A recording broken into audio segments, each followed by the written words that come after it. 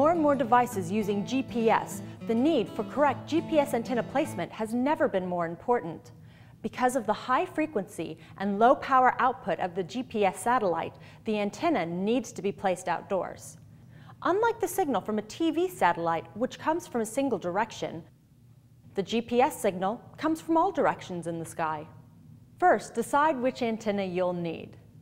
The standard rooftop antenna, which we'll be installing in this video, the shelter antenna for places where it must be flush against a surface, a high EMI antenna for locations with a high degree of electromagnetic interference, or a window mount antenna for tall buildings where you may not have rooftop access. Next, survey your location to figure out the best place to install your antenna. The ideal position is as close to the GPS equipment as possible while still providing at least a 270-degree view of the sky.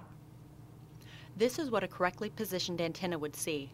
There are no obstructions more than 30 degrees above the horizon, nor are there any obstructions 360 degrees horizontally. This is what a marginally placed antenna would be able to see. There are obstructions above the 30-degree mark, in this case walls, that are blocking the signal from reaching the antenna. The proximity of the walls mean that the GPS antenna will only be able to receive signals for the periods of time when there are satellites in this portion of the sky. Brandywine's GPS timing receivers will be able to function provided that at least 5 satellites are in view simultaneously at some period of the day, but will continue to work afterward with as little as 1 satellite. By simply moving the antenna 50 feet, we have improved the signal reception significantly. While there are still obstructions more than 30 degrees vertically, the antenna now sees enough of the sky to continually track multiple satellites. Optimal performance is always obtained by putting the antenna in the best possible location. Cable runs should be as short as possible, as at the GPS frequency, losses are significant, and long cable runs of 100 feet require a special low-loss cable or signal amplifier.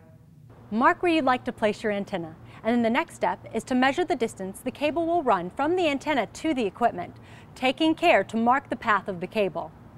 The first step in installation is to take stock of all of the parts and tools needed to install your GPS antenna.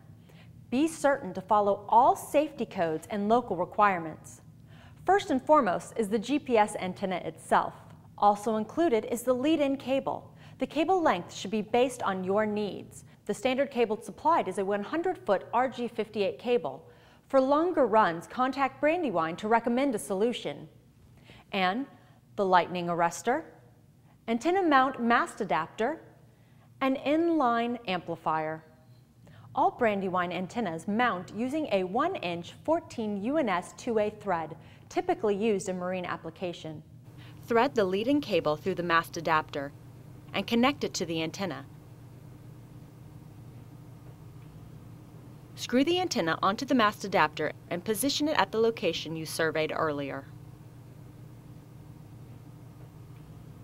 Run your cable from the GPS antenna along the building along the path you marked earlier. Install the optional lightning arrestor and inline amplifier. The lightning arrestor should be placed in a position where there is a low impedance ground point. Connect your antenna to your GPS device. Make sure that you check to see if it's working. Congratulations, you have now installed your antenna. Remember, you need an open view of the sky, at least 270 degrees horizontally, and avoid obstructions higher than 30 degrees above the horizon. Thank you for watching. Look for our other videos to see how to install a cabinet mount and a window mount antenna. This video has been brought to you by Brandywine Communications, leading provider of GPS-based time and frequency products.